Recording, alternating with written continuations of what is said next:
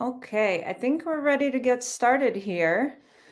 So my name is Donata Strang-Skilrud, and welcome to my presentation where I'll talk about the 3 things all web professionals need to know about privacy.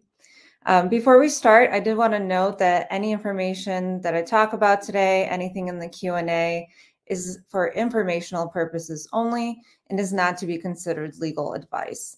If you are looking for legal advice, I would recommend speaking to an attorney in your area because they're the ones who can provide legal advice to you. So some of the topics that we'll talk about today, we'll talk about which websites actually need to have a privacy policy, why privacy policies are important, and then as the website designer, why you should be the one to talk to your clients about privacy. A little bit about me. So I'm a privacy and technology attorney. I'm licensed in Illinois in the United States, and I'm also a certified information privacy professional, certified by the International Association of Privacy Professionals. I'm the president and legal engineer behind Termageddon, which is a software as a service company that has generated tens of thousands of privacy policies and successfully kept them up to date with changing legislation. So my job is to come up with a policy questionnaire, so all the questions that you need to answer to be able to create your policies, as well as the hundreds of thousands of different variations of text and how they all match up. So my job consists mainly of keeping up to date with privacy laws. So tracking bills, tracking laws, tracking regulations, cases, all of these types of things. I'm also the chair of the American Bar Association's e-privacy committee, a member of the ABA Science and Technology Council, a member of the ABA Cybersecurity Legal Task Force, and I'm also a fellow of the American Bar Foundation as well. And as you can see from this photo, I'm also a beekeeper. So I do tend to have a lot of fun with that and a lot of fun with all the stuff that I do outside of work too. And just so you know, as we go through this presentation, there will be a little bit of time at the end for Q&A. So if you do have a question, definitely put it in the Q&A and I'd be happy to try to answer that for you too. So first of all, what websites actually need to have a privacy policy? So I'm sure that you've seen these all over the internet. Basically, any website nowadays has in the footer has a little link to a privacy policy, and you click on it and it's a bunch of information. And a privacy policy is basically intended to provide consumers with information about what happens when they submit their data online. So like what data is being collected, who it's being shared with, how it's being used, whether or not it's being sold, all of these types of things. But if your website does not currently have a privacy policy or your clients don't give you a privacy policy to put it on their websites, let's talk about what websites actually need to have one. So before we start, let's talk about one definition, which is personally identifiable information. So personally identifiable information, otherwise called PII, is any data that could identify someone. So examples of PII can include names, emails, phone numbers, physical addresses. It can also include information like IP address or information collected more in the back end, like device information, like what browser a certain person is using. All of that information can be considered PII. And really, all websites nowadays, at least, collect PII. So a great example is a contact form. So you'll see here on this contact form, it collects names and emails and a message. So names and emails would be considered PII, and that information is being protected by a variety of different privacy laws. Now, it doesn't really matter whether or not the information is being submitted voluntarily, right? So when somebody goes onto the website and they choose to submit a contact form, you're still collecting PII, regardless of the fact that the user submitted that information voluntarily. And what websites need to have a privacy policy? So any website that collects PII needs to have a privacy policy. Now, collection of PII can be contact forms, email newsletters, sign-up forms, e-commerce forms. It can be different things like Google Analytics, Facebook Pixel, anything like that. So any website that is collecting PII needs to have a privacy policy. And note here too that it is collecting PII. So you don't need to actually share it. You don't need to actually use it. You don't need to sell it. You don't need to do anything with it. It's the moment that PII is being collected, that's when the privacy policy requirement comes in. Now, why does PII collection and privacy matter? So if you've been building websites for a long time, let's say you started in the 90s or the 2000s, you may remember a time where privacy really wasn't that big of a deal. So back then, people would be concerned about their privacy if they're, maybe submitting their social security number, or maybe they're submitting their passport number or their credit card information. That's when people used to be like, kind of concerned, what's going to happen with my information here? But things have really changed from then. So why does PII collection actually matter? So consumers are really becoming more and more aware of the fact that companies are collecting their PII and doing all these things with it, and they're becoming more and more worried about that collection of PII. So if you guys remember the Cambridge Analytica scandal, so that was when the firm Cambridge Analytica took the PII of millions and millions of Facebook users that was collected through surveys and used that information to manipulate political advertising. That kind of really opened up consumers' eyes to the fact that the information that I'm putting online or that I'm sharing with companies can be used against me. And there's really not much that I can do about that.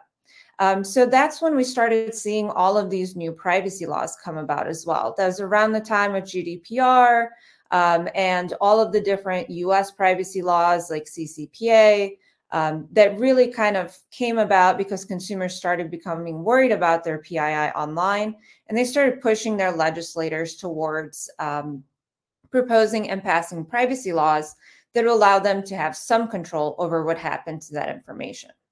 So on one end, you have the privacy law requirements, which we'll talk about in a minute. But on the other hand, because consumers are becoming more worried about their privacy online, privacy is actually starting to become a competitive advantage to some companies too. So there's some interesting studies that I wanted to kind of bring in here just to kind of illustrate what's happening. So there's a study by Axios that found that 93% of Americans would switch to a company that prioritized their privacy. That's a huge number. That's an overwhelming majority of people who would choose a different vendor due to privacy concerns. The Office of Privacy Commissioner of Canada found that 7 in 10 Canadians have refused to provide data to a company over privacy concerns as well. So, for example, they may not have bought something from a particular website because they were worried about their privacy.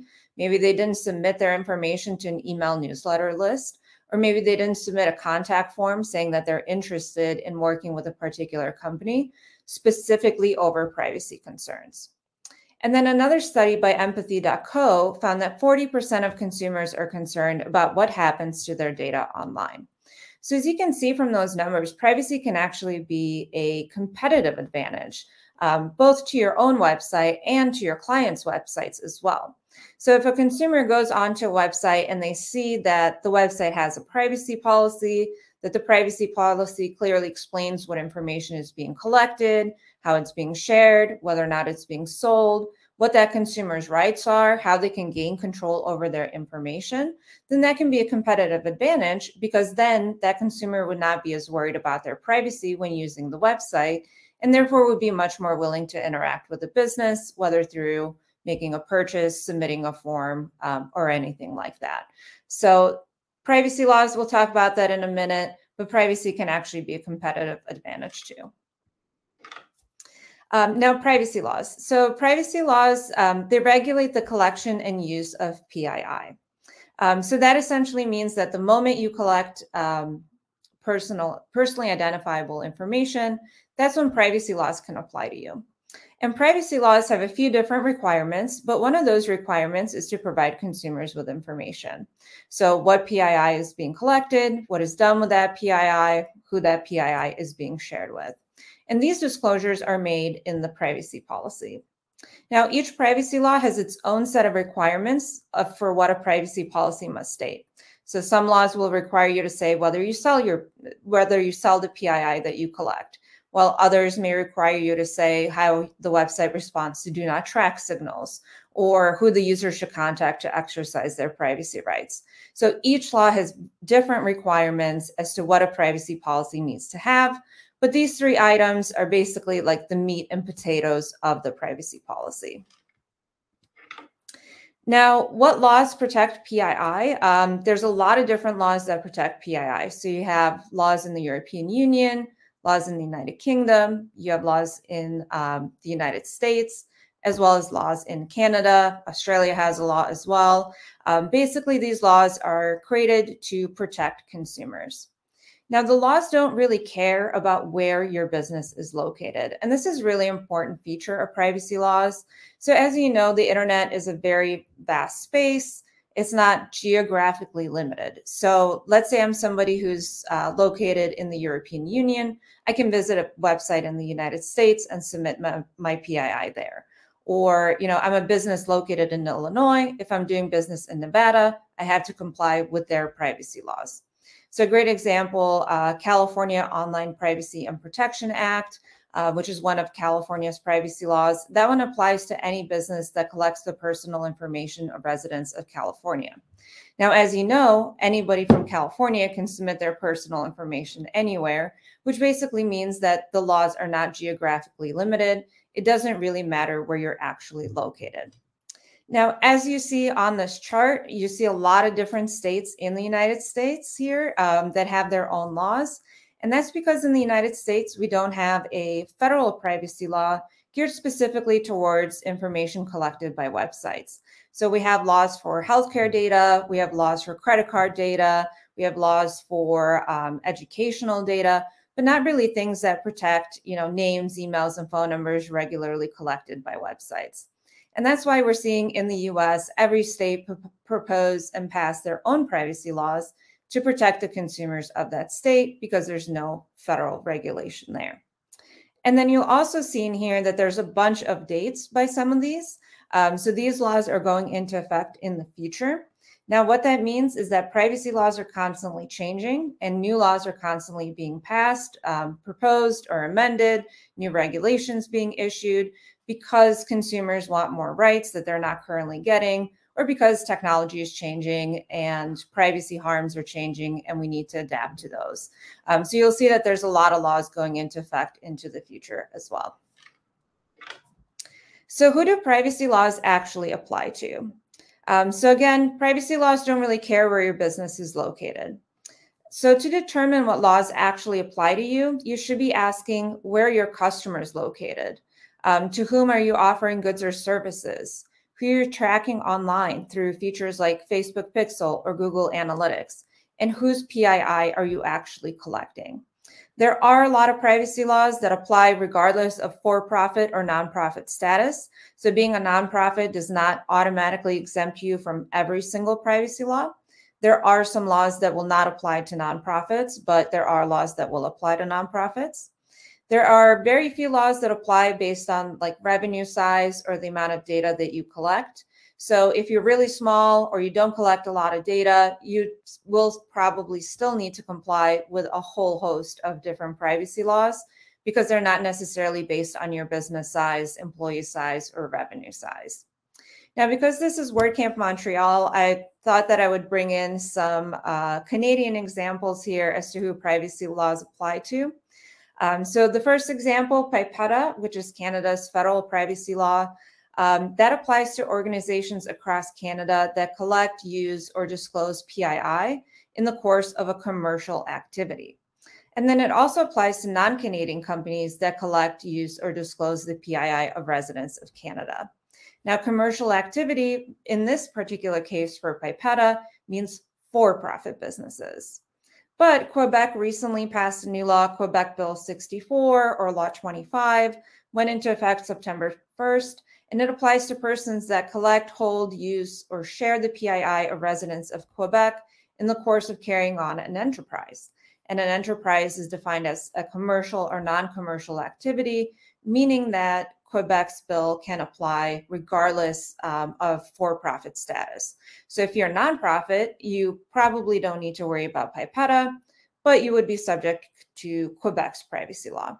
So that just kind of illustrates the different nuances that come into play as to who privacy laws can actually apply to. But that's really the first step of privacy compliance, is figuring out what laws apply to you, because then you'll know what rights you need to offer, what your privacy policy needs to say, what security requirements you have to meet, what contractual requirements you have to meet, and other things like that. Now, penalties for not complying with privacy laws are very high. So they can range from $2,500 per violation to 20 million euros or more in total. Now, what does per violation mean? So per violation, in this case, means per website visitor whose privacy rights were infringed upon. So for example, let's say you have 100 website visitors from California and you don't have a compliant privacy policy. The cost is 2,500 times 100. So that can add up very, very quickly and can be extremely expensive. Now, we also have a lot of different proposed privacy bills as well. So privacy laws are constantly changing. So for example, in Canada, you have Bill C-27, which is a bill that has been proposed to amend Pipetta to increase its requirements to kind of keep up to date with how information is being used and what kind of privacy violations can happen as technology evolves. So you have all of these different bills. And what does that actually mean? That actually means that your privacy policy needs to be updated. So every time a new law passes, new regulations are issued, there's new enforcement actions or new cases, or just the requirements are changing, a privacy policy needs to be updated because the disclosures in the privacy policy that need to be made are changing as well. So essentially that means you can't just have a privacy policy that complies with the privacy laws of today. You also have to have a strategy that keeps that privacy policy up to date with changing legislation too. And then lastly, just one more time, privacy laws, that's what dictates the disclosures that your privacy policy must have. So each law has different set of disclosures that it requires a privacy policy to make. And that's why things like templates are so dangerous, because templates are not based on the laws that apply to you, right? They're based maybe on one law, but one law does not cover all the disclosures of other laws. So one thing that we see that's a very, very common misconception is people say, I'm just going to go online and get a GDPR template. And if I get a GDPR template, that's a very stringent privacy law. That means that I'm covered for all the other privacy laws that may apply to me. Very, very wrong. So great example, sale of data. GDPR does not require you to say whether or not you sell data, but Nevada's privacy law does, and California's privacy law does too. So if you get a template, even if it just complies with one law that applies to you, it will not comply with all the other laws that apply to you as well. And then also templates do not update. So whenever you get this template up, a couple days later, there might be a new law that goes into effect, and then your template is out of date and it hasn't been updated and you're out of compliance and in danger of fines. So make sure that your privacy policy is based on the laws that actually apply to you. And then make sure that you have a strategy for keeping it up to date with changes in those laws as well.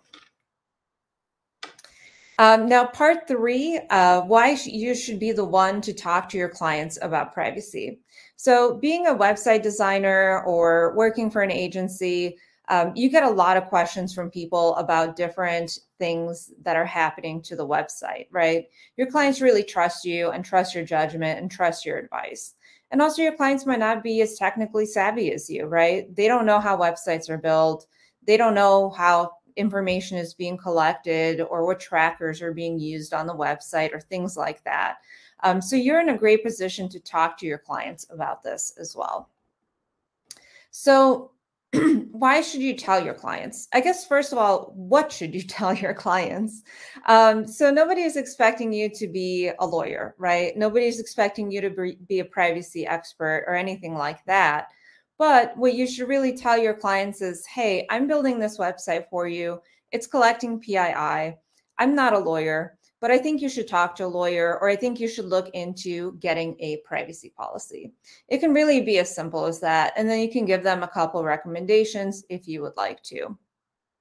One thing as a website designer to be very careful of is don't put yourself at more liability too, right? So if you're currently copying and pasting privacy policy templates for your clients or writing privacy policies for your clients, you're kind of essentially saying that this privacy policy is good, it's fit for their needs, and it will help them avoid fines and even lawsuits. But if you're not a lawyer or don't have experience in this field, it might not do that, right? So if you haven't taken the time to research all the laws that apply to them, what disclosures are required, how are you going to keep this privacy policy updated, you really shouldn't be providing this service to your clients, because then you can be liable for that, right? Because you're promising the client that you're giving them a competent privacy policy.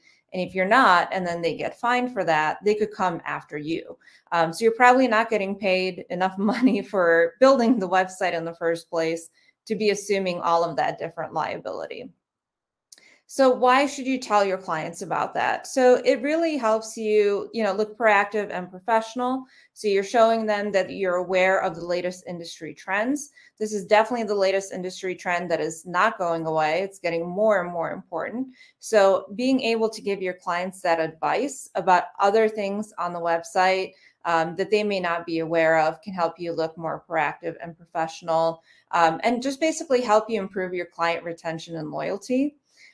In addition, it can help you be better than your competitors. So if your competitors are just building a website and not informing your client of any of these things, and then the client later on finds out about these requirements, they're going to be like, well, my designer built my website, they implemented all these tracking features, all these forms, but they didn't tell me anything about this. You probably would look better as opposed to your competition if you were to tell them about this.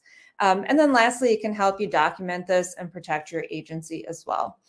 So really, you should document everything with your clients and have a contract with them as well to help limit your liability and limit your damages. And the contract should specifically say that you're not guaranteeing compliance with any applicable laws, including privacy laws.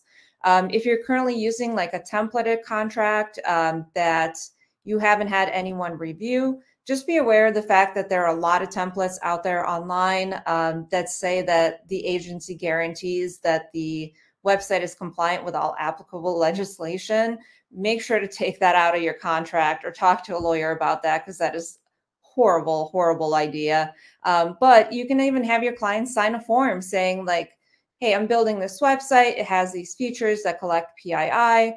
Just know that I'm not responsible for privacy law compliance. I'm not responsible for your privacy policy.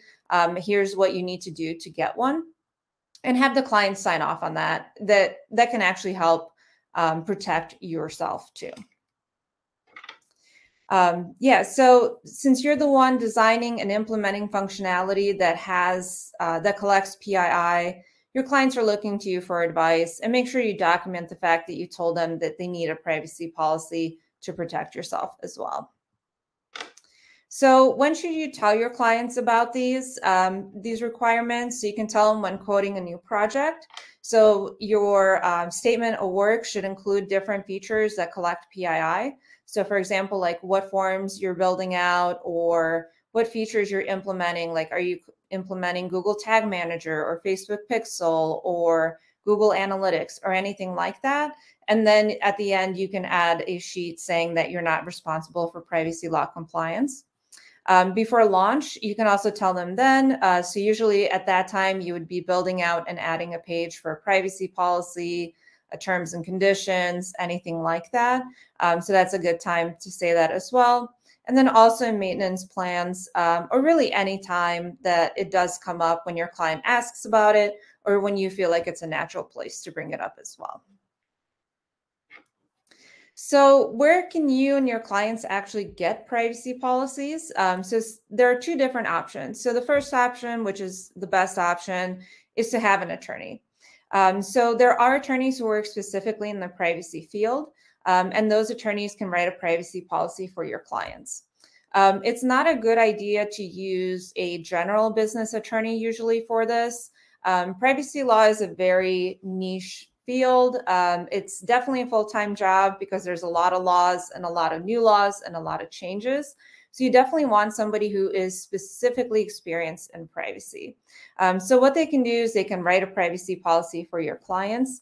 Basically, they would ask the client some questions, figure out what laws apply to them, figure out how to write the disclosures required by those laws, and then keep those policies up to date. if you are looking to use an attorney, there's a recommendation that I would like to make, which is first, ask them how much it would cost to draft the privacy policy initially. And then also ask how much would it cost to keep that privacy policy up to date with changing legislation. That way you understand all of your costs upfront. If the attorney is confused by what you mean by updating the privacy policy with changing legislation, you definitely get another one. The unfortunate part is that this can be an expensive option. So it can cost thousands or tens of thousands of dollars. It's a really good option for big clients or clients that need special compliance like healthcare or financial data compliance, like they're a bank or a hospital or something like that. But it is an option that is usually not affordable to small businesses.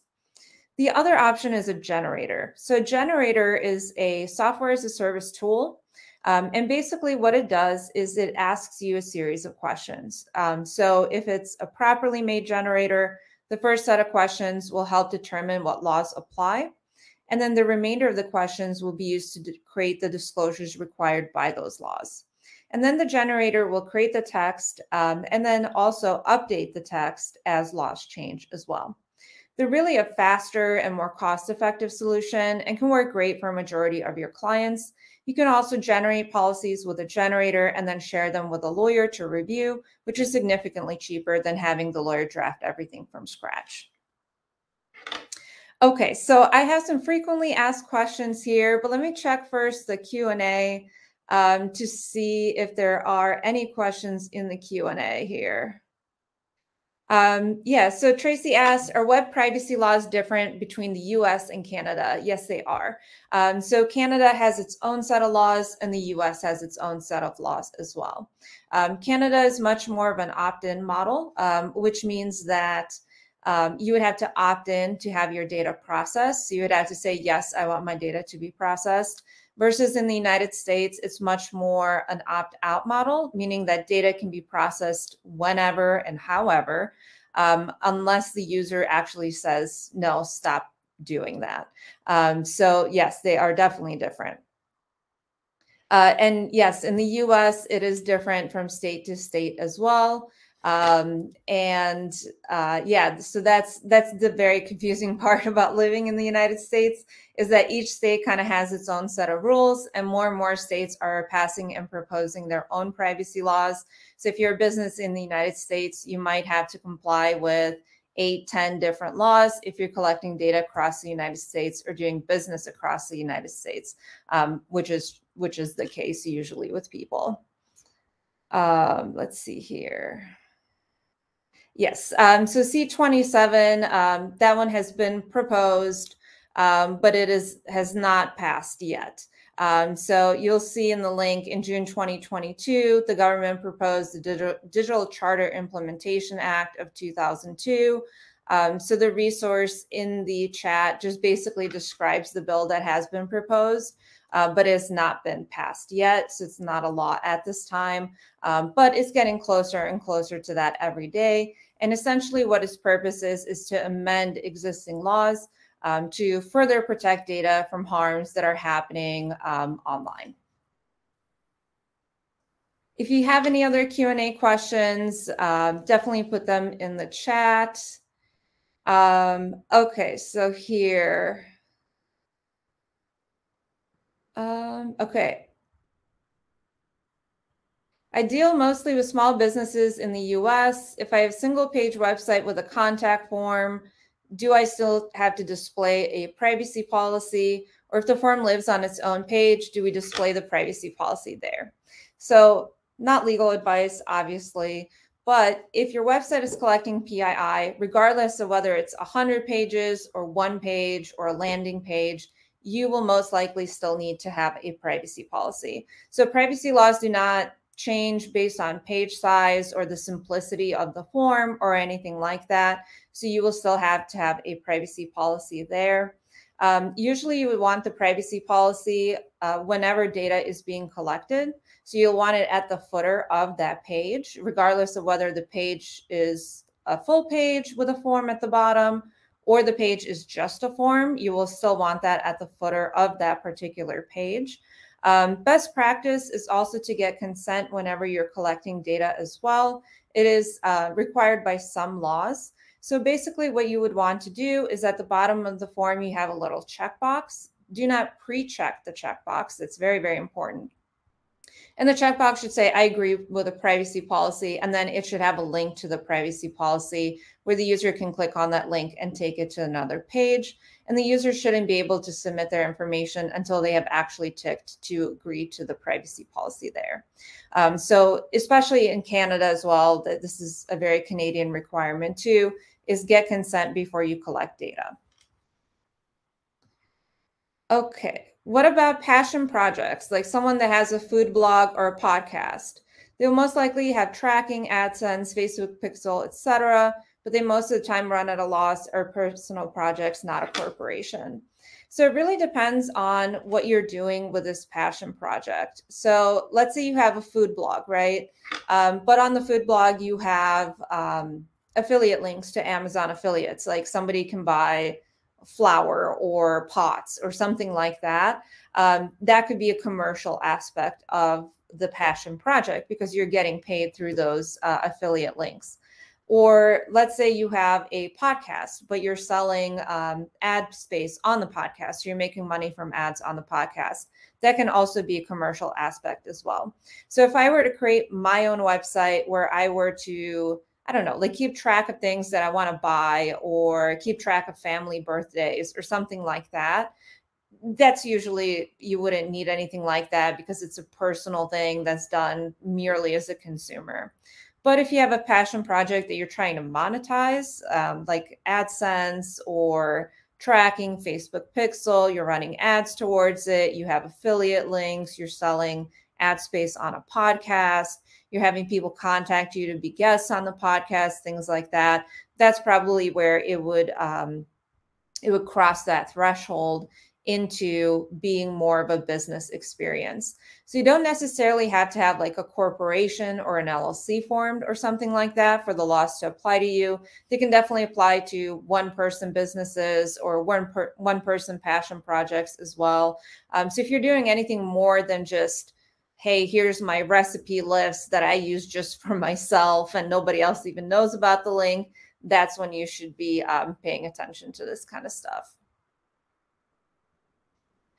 If the organization resides on Indigenous territory, is there a different consideration? That's a really interesting question. I've never considered this, but I don't think there would be anything different there. So from any of the Canadian privacy laws, there's no exemption for like Indigenous territories or something like that. Especially since information could be submitted outside of those territories too. So if I'm in an Indigenous territory and I have somebody from Quebec submit their information to me, I would want to make sure to comply with those laws, even though I'm on Indigenous territory. Okay, let's see. We have a couple minutes here. Are there different considerations for education organizations? Yes, absolutely. So if you're running a school, tutoring, anything like that, anywhere where you're collecting the information of children specifically, children have extra privacy rights and extra privacy protections just because they're such a vulnerable population. And then also, you know, it's for the children as well, you know, a lot of that data can follow them through the rest of their lives.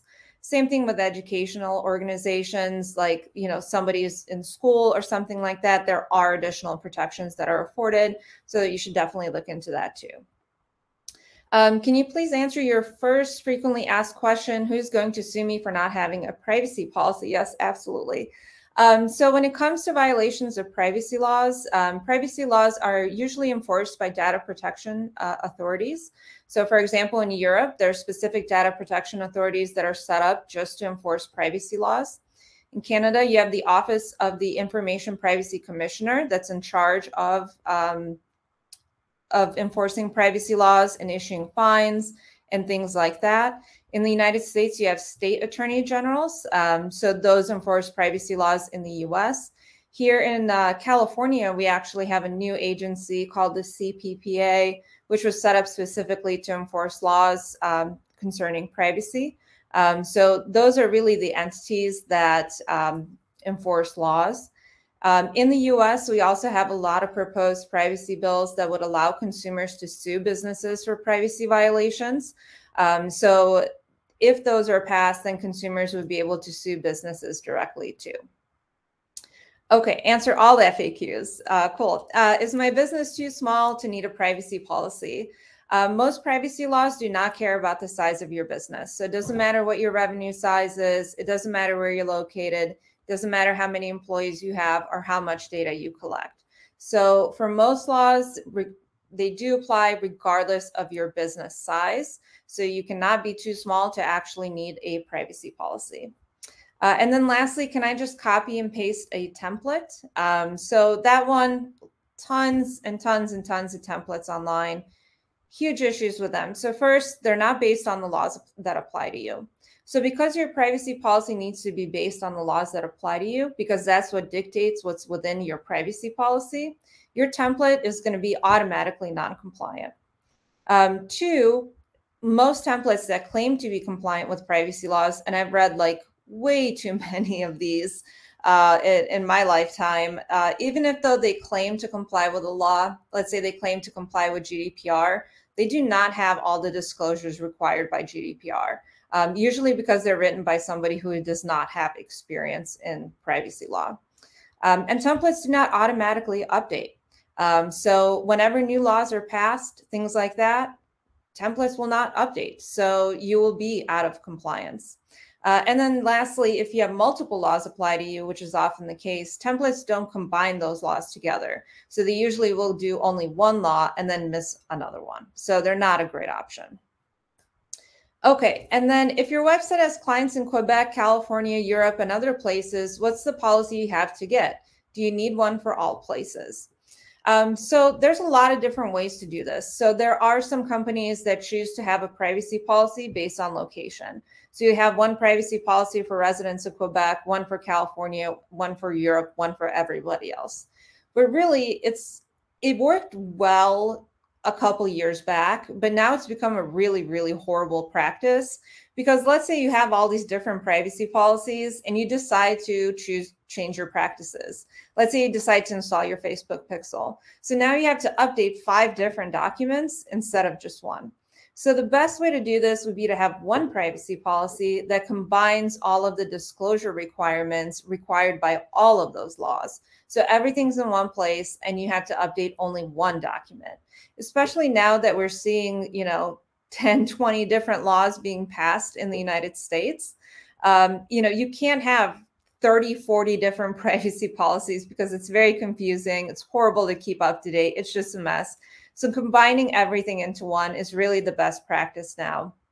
And another thing that we see a lot in privacy policies is that you'll have like all of this information and then it'll have a chapter for California residents, or it'll have a chapter for Europeans or something like that. It's a terrible practice because it just restates the same information. And then your privacy policy is like 100 pages and you have to scroll for a lifetime to read through all of it. Really, the best thing is to combine everything together into one. So yes, thank you so much, everybody, for coming to my talk. Here's my email. It's donata@termageddon.com. If you have any questions about this talk or anything about privacy or just want to chat, definitely feel free to send me an email. And yeah,